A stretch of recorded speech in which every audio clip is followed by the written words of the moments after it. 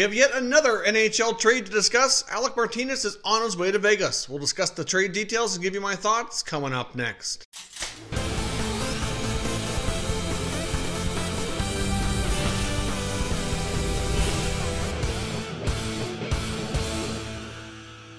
So welcome back to another video here at Top Shelf Hockey. We have another trade involving yet another veteran NHL defenseman on his way to a new team ahead of the NHL Trade Deadline. The Vegas Golden Knights have acquired defenseman Alec Martinez from the Los Angeles Kings in exchange for 2 second-round selections, one being in this year's 2020 NHL Draft, the other being in next year's 2021 NHL Draft. Now, the Vegas Golden Knights had a lot of extra second-round selections because of the many picks that they gathered through the expansion draft and all the deals they made with various other NHL teams ahead of that.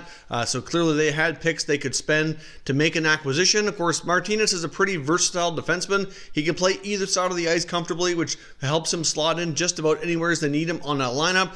He's got Stanley Cup pedigree from having a lot of success with the Kings. He's used to playing a bigger role, bigger minutes, so he should fit in quite nicely with Vegas. And the LA Kings continue to go through this rebuild, accumulating a lot of future assets, a lot of picks accumulated, plus some good prospects as well. The Kings certainly do have a very, very bright future. Hard to say exactly how long it's going to take them to get back to contending, but clearly Rob Blake is doing a pretty good job so far at this deadline, accumulating a lot of future assets. So personally, it's no secret Vegas has been looking for defense.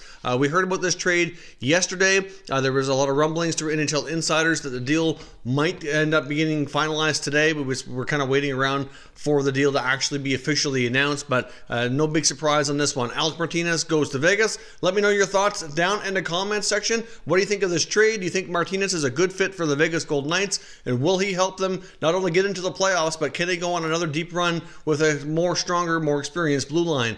Let me know your thoughts down in the comments. We'll continue the conversation. If you're new to the channel, consider subscribing and turning on your notifications so you don't miss any future content. We'll keep you all up to date with all the trade breaks for NHL Trade Deadline 2020. Thank you very much for watching, and I will catch you next time.